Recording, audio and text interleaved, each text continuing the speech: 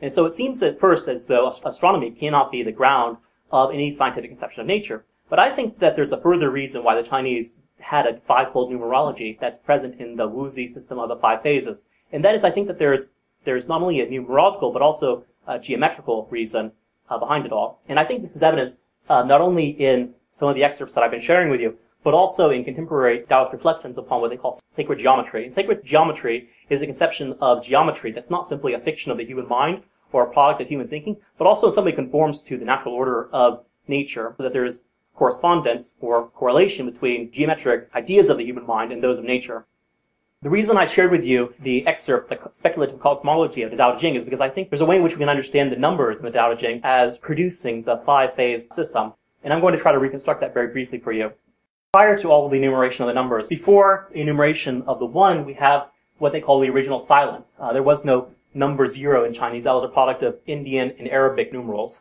The first number that they have, the number 1, they identified as Yuan Jing Qi Shen, which they considered the fundamental tone of unity. And from the number 1, they thought that it could be divided. Just like the cracks of the tortoiseshell has a separating of an original substance, whether it be in the stalk of a plant or in a tortoiseshell. Number 2, once it has been fully divided, is identified just like yin and yang, with yang, the feminine principle, because it's open and it's receiving. Number 2 is thought to further divide into number 3, which they identify with the masculine principle, because it proceeds out of its equilibrium and its symmetry.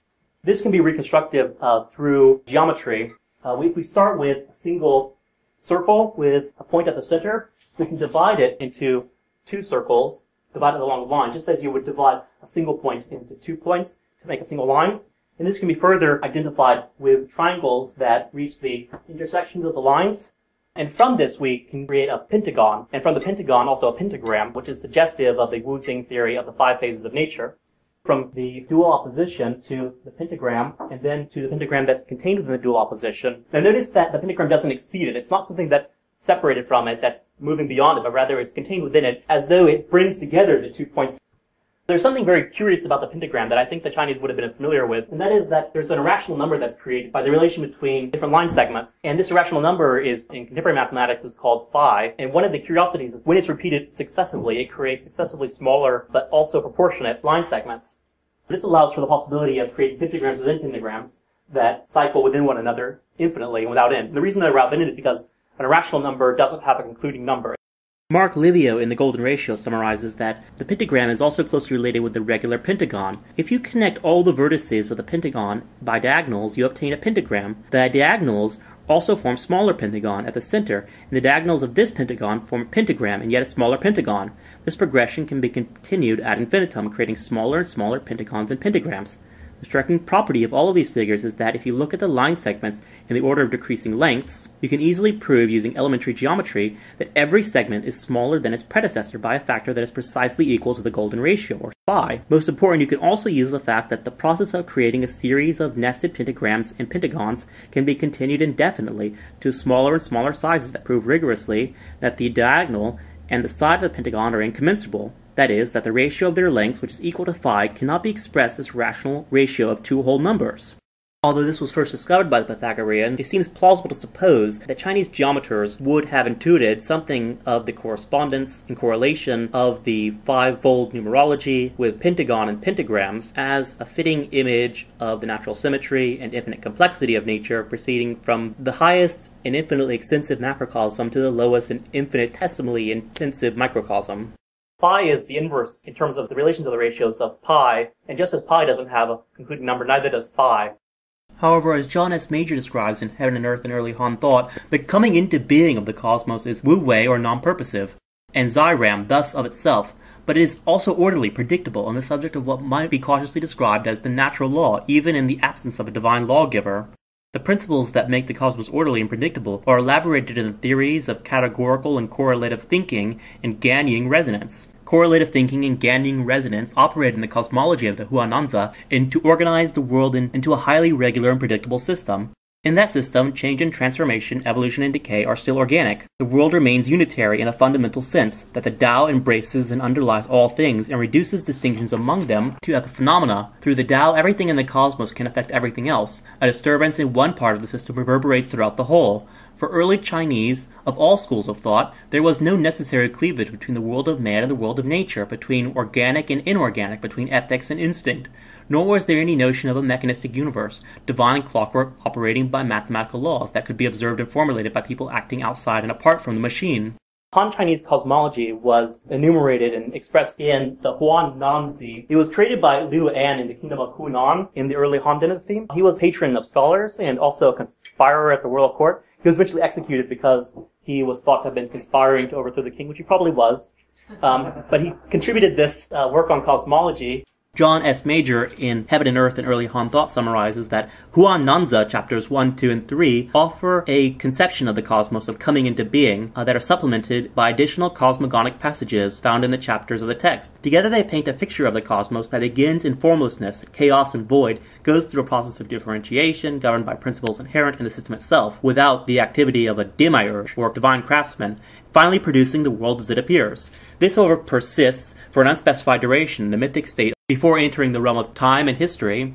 The distinction between the Urzeit and the age of historical times is of fundamental importance. As Girodot has written, the mythical theme of creation and paradise lost literally reverberates throughout the whole of the Huangdi and, of course, throughout later Chinese imperial intellectual history. Later on during the Han dynasty, Confucianism would try to present its own normative theories of virtue, human nature, social conduct, and propriety in terms of the cosmological theories of the Huangdi and Han cosmology.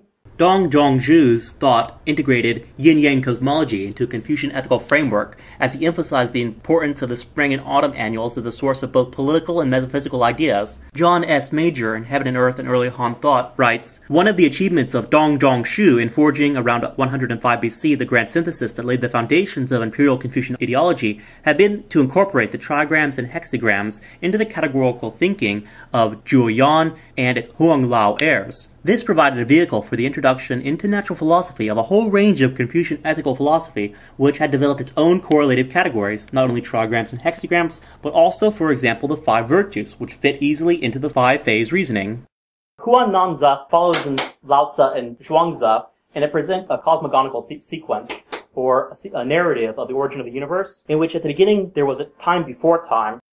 John S. Major in Heaven and Earth and Early summarized it as follows. He says that heaven and earth were inchoate in the unformed great supreme void, and the nebulous void produced space-time, and space-time produced the primordial chi, so that the chi is the subtle medium that results from the geometric order of space-time. Suggests that there's a logical priority of sacred geometry correlated with the natural cosmos that is the prior condition for the material medium chi. A similar relational conception of space-time was present in Leibniz in early modern philosophy, who conceived of space as merely the relational and geometric order between the monadic points of all physical substances. Furthermore, he describes how she divides light of pure forms of heaven from the heavy turbid forms of earth, and heaven and earth produce yin and yang. Yin and yang produce the 4 seasons, so that the phases of the seasons are a result of the prior logical opposition of yin and yang, which are already present in the original logic and geometry of the cosmos.